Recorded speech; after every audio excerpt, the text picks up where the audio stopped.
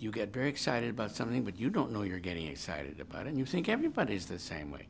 I don't see how anybody can go into the nave of Chartres Cathedral and not burst into tears, you see, because I thought that was what everybody would do. That's a natural reaction I had.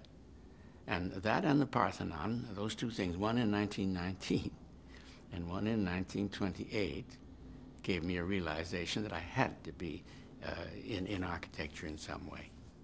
And those were the events that they were sort of a Saul Paul conversion kind of a feeling that determined me to be some sort of a part in architecture. So when I joined the Museum of Modern Art in 30, I worked in I started the architectural department and worked there for some years and wrote a book, which then when I went to Harvard,